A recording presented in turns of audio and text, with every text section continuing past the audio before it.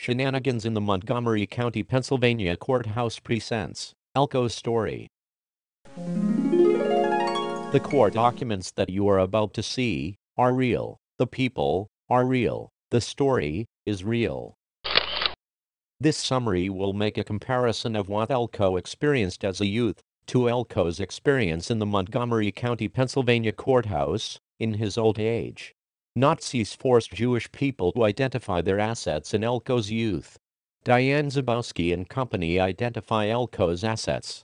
Nazis devalued Jewish people's property. Elko's house devalued.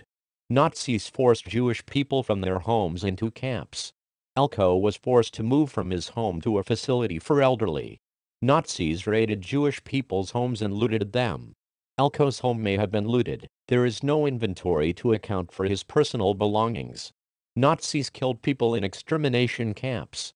Montgomery County guardians have actively partaken in the administration of deadly medication towards Elko could be a victim. Let's look at the court documents so that you can decide for yourself if there is a disturbing correlation between Nazis and the Montgomery County courthouse. According to Dr. Kenneth Carroll, Elko has a grasp of his financial situation and medical needs. Elko had a history of depression. He is also a survivor of the Holocaust from World War II. And he lost his wife of many years and has estrangement with his children.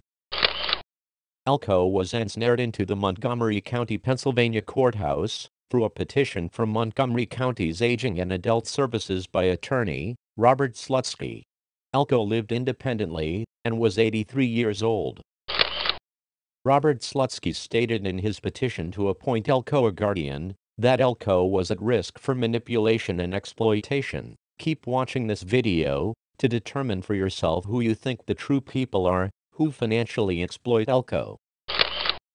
Robert Slutsky stated that he represented Montgomery County Aging and Adult Services in his petition, which was submitted on April 15, 2014, but according to the county website, attorney Robert Slutsky did not have a contract with Montgomery County Aging and Adult Services in 2014. The contracts found are from 2011 and 2015. Why would attorney Robert Slutsky claim he represents an agency from which he has no contract? Could it be for self-serving reasons? Who is Robert Slutsky really representing? Is it his wallet? Judge Stanley Ott appoints attorney Diane Zabowski to represent Elko. A search of the county website obtains 197 results for attorney Diane Zabowski. Under guardianship cases, Diane Zabowski is routinely appointed by the Montgomery County judges to represent alleged incapacitated citizens. Could the extreme appointments of Diane Zabowski be due to her involvement in a criminal racket in the courthouse? Diane Zabowski requests that Elko be evaluated by a doctor, but not Elko's regular doctor. Instead, Diane Zabowski wants Elko evaluated by Dr. Andrew Rosenzweig. Judge Stanley Ott approves. A search of the county website obtains 25 results for Andrew Rosenzweig under guardianship cases. Dr. Rosenzweig is routinely appointed by the Montgomery County judges to evaluate alleged incapacitated citizens. As a point of historical background, on April 26, 1938, the Nazis issued the decree for the reporting of Jewish-owned property, requiring all Jews to submit an inventory of property with a value in excess of 5,000 Reichsmarks. During the hearing to appoint Elko a guardian, attorney Diane Zabowski drills Elko on the whereabouts of his assets. Elko discloses to the attorney forced upon him, Diane Zabowski, that his house is worth $557,000. Elko discloses that he has no other real estate upon questioning from his court-appointed attorney. Elko discloses that one of his brokerage houses is Fidelity. Even though Elko is testifying in a hearing to determine if he is incapacitated, Judge Stanley Ott asks Elko to spell the name of Elko's investment firm. Elko discloses that on top of his $557,000 house, he also has $240,000 in investment accounts. Diane Zabowski drills Elko on the whereabouts of his bank accounts. Diane Zabowski extracts that Elko receives $1,600 a month from Social Security. Diane Zabowski exposes that Elko receives $300 a month from the German government. The German government pays restitution to Holocaust survivors, which Elko is one. At the end of the court hearing, Elko's court-appointed attorney, Diane Zabowski, along with attorney Robert Slutsky, recommended Elko have attorney Rosalind Carlin as his guardian of his estate. Judge Stanley unofficially appoints attorney Rosalind Carlin as the guardian of the estate for Elko. Attorney Rosalind Carlin was also given the authority to invade Elko's safety deposit boxes.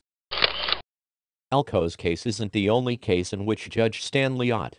Attorney Diane Zabowski, attorney Robert Slutsky, and attorney Rosalind Carlin worked together on a case to deem a Montgomery County citizen incapacitated. In this case, the citizen is Elaine. If a thorough investigation took place into the courthouse, how many attorneys and guardians would be involved in fleecing the elderly of their estates? Although Robert Slutsky represented Montgomery County Aging and Adult Services in his original petition to have Elko deemed incapacitated, in a complete conflict of interest, Elko was forced to pay Slutsky $5,180.72. Was Robert Slutsky's goal the entire time to financially exploit Elko?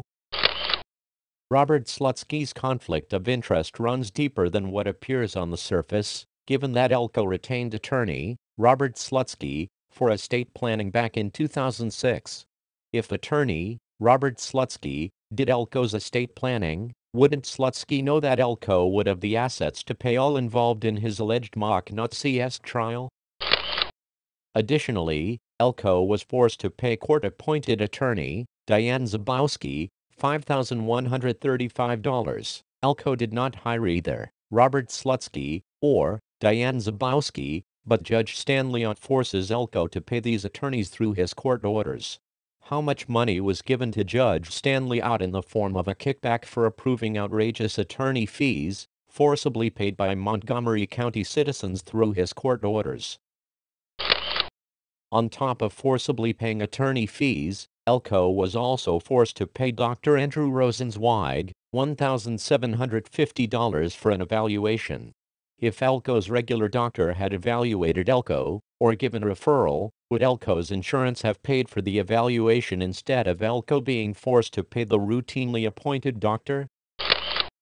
In addition to Elko's forcibly paying two attorneys and a doctor thousands and thousands of dollars, Elko was also forced to pay guardian and attorney Rosalind Carlin $4,019. Robert Slutsky isn't the only attorney who partakes in conflicts of interest. In a separate case from Elko's, Vera was deemed incapacitated and had Diane Zabowski appointed as her attorney. In addition to Diane Zabowski representing the alleged incapacitated person, Zabowski also represented Rosalind Carlin, the court-appointed guardian. Rosalind Carlin is an attorney. Why does Carlin need Zabowski to bill Vera also? Elko wanted to end having a guardian. A review hearing was scheduled for Elko. Elko is before the same judge, Stanley Ott. Several attorneys arrived for the occasion for another billable moment to Elko's estate, including Robert Slutsky and Diane Zabowski. Although Elko's guardian is supposed to preserve his estate and protect him from exploitation, attorney Rosalind Carlin hires another attorney to represent her during the review hearing. All four attorneys, including attorney David Jaskowiak, will bill Elko's estate.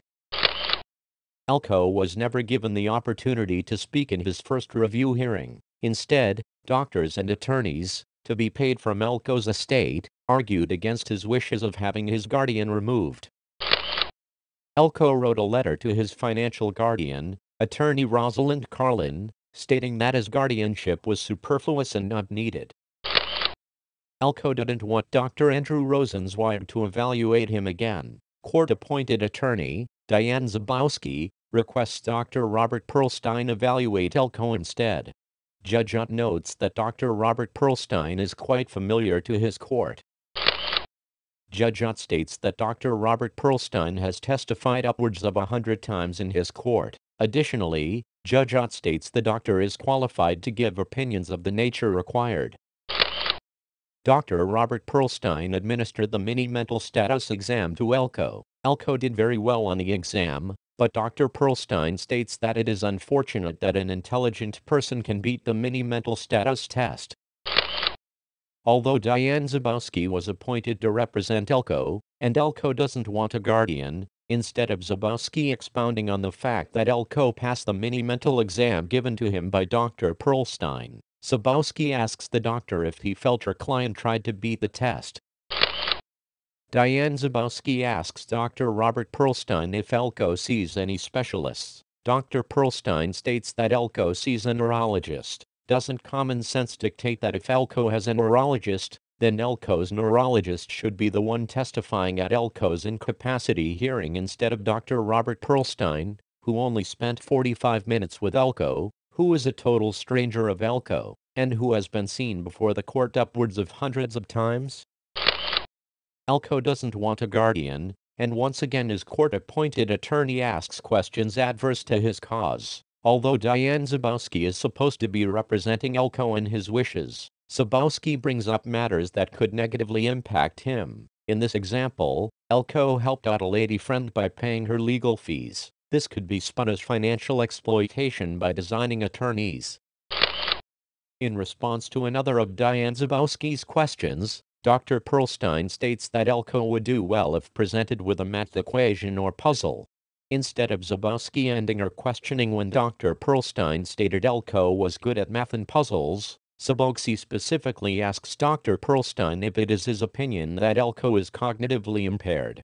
Dr. Pearlstein, who was chosen by Diane Zabowski, and who has been in the court hundreds of times, responds that Elko is definitely cognitively impaired. 2 weeks after the doctors and attorneys discussed Elko's capabilities, without Elko being able to defend himself, the hearing continued and Elko was briefly given a voice. Prior to Elko speaking, his court-appointed attorney, Diane Zabowski, announced that Elko would be agreeable to having professional guardian Deborah Cluck as his court-appointed guardian of the person in the estate. Recall that an attorney is supposed to represent the wishes of the client. Elko did not want a guardian. When Elko is finally allowed to speak, his statement is contrary to his court-appointed attorney, Diane Zabowski, since Elko states that he is not in agreement that he needs a guardian. Even more disturbing is that at the time of this hearing, Judge Stanley Ott, Diane Zabowski, and David Jaskolwiak were all aware of the deadly dose of Haldol administered to another incapacitated person of which the newly proposed guardian, Deborah Cluck, participated. As a point of historical background, in September of 1939, hospital patients with mental or physical disabilities were considered life unworthy of life in Nazi Germany. The Action T for Euthanasia program was initiated by the SS in order to eliminate the disabled people. These secretive killings of the disabled soon led to the creation of extermination camps, which killed able-bodied men, women, and children. Did Elko survive extermination in Nazi Germany, only to be medically mistreated and robbed in his 80s in the United States of America? After Elko was appointed as new guardian, Deborah Cluck of DLK Managed Care Solutions, he was also forced to pay Dr. Robert Pearlstein $1,200 through a court order from Judge Stanley Ott. Oh, by the way, this chicken scratch submitted to the courts by Dr. Pearlstein is part of Elko's $1,200 bill. How long did this take to fill out? Additionally, Elko was forced to pay attorney Robert Slutsky again, this time $3,222. Elko was also forced to pay court-appointed attorney Diane Zabowski again, this time $5,693. Elko was forced to pay Rosalind Carlin again, this time $8,537.50. And now David Jaskolwiak is on Elko's bankroll, and Elko was forced to pay Jaskolwiak $4,815. Deborah Clark was assigned as Elko's guardian on April 30, 2015. Deborah Clark submitted a homemade spreadsheet concerning Elko's finances to the courts. A closer look at Deborah Clark of DLK Managed Care Solutions' homemade spreadsheet shows questionable transactions. What is the withdrawal for $750 for? What are the checks for over $3,000 for? What is the withdrawal of $1,800 for? Deborah Clark of DLK Managed Care Solutions did appear to accurately document the tens of thousands of dollars that Elko was forced to pay the alleged court mafia, who work out of the Montgomery County, Pennsylvania courthouse. Also note that in Deborah Clark's inventory, there is no accounting of other personal property of Elko's, including for example his wife's jewelry, his computer, his tools, his television, and other items of value. The lack of these items means that Deborah Clark could steal Elko's valuables, or give them to Judge Stanley Ott or other friends of the court, and there would be no accountability. As a point of historical background, in Nazi Germany, Nazis raided houses and stole belongings. Between 1933 and 1945, a conservative estimate is $8 billion in private property was stolen from individual Jews and Jewish families. The property was never returned, and compensation never given in many cases. In an excerpt from Harvey's niece's affidavit concerning the same guardian, Deborah Clark, who was appointed to Elko, she states that her uncle's grill, file cabinet, and dresser appear to be missing. Recall also, Deborah Clark of DLK Managed Care Solutions was involved in the potentially deadly dose for her previous ward, Harvey, that is, 5 milligrams a day of Haldol. Haldol is used as a chemical restraint. As seen in court records for Harvey, the administration of a daily dose of the inappropriate, potentially deadly medication, Haldol, began at Mercy Suburban Hospital. Deborah Clark raised no concerns that her ward was being administered 4 milligrams of Haldol daily. The dose was increased to 5 milligrams daily after Harvey was relocated to the assisted living portion of the Shenandoah, in Audubon, Pennsylvania, by the doctor at their facility. Elko appears to also have been brought to Mercy Suburban Hospital as Deborah Clark's ward. Did history repeat itself? Please make comments to this video with any insight into affiliations between Deborah Clark, her wards, and Mercy Suburban Hospital. As a point of historical background, in Nazi Germany, Jewish people were forced to sell their jewelry far below market value. Let's look at Elko's progressively devalued house. On May 19, 2014, Elko testifies that his house is worth between $550,000 and $560,000. On August 19, 2014, Elko's guardian, Rosalind Carlin, states in her inventory that Elko's house is worth $495,000, which is approximately $60,000 less than what was stated by Elko in court. In Rosalind Carlin's petition to invade Elko's principal on December 19, 2014, in order to pay attorney fees, she states Elko's house is worth $480,000, which is $15,000 less than her previous estimate.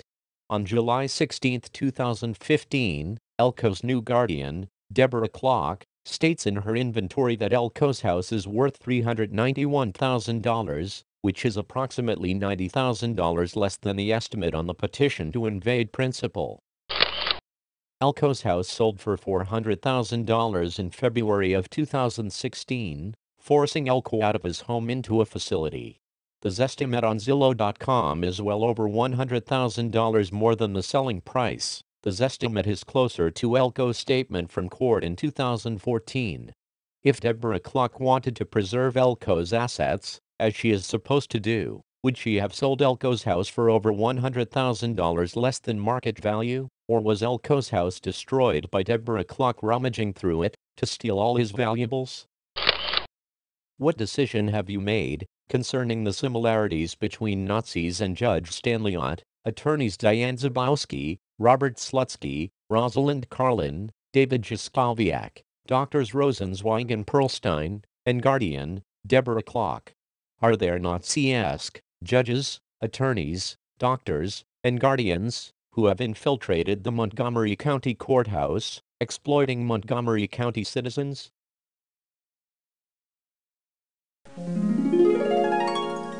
Shenanigans in the Montgomery County, Pennsylvania courthouse is dedicated to exposing the alleged criminal racket that exploits the citizens of Montgomery County, Pennsylvania. The views in this presentation are the opinion of the narrator, which are protected by the First Amendment of the United States Constitution.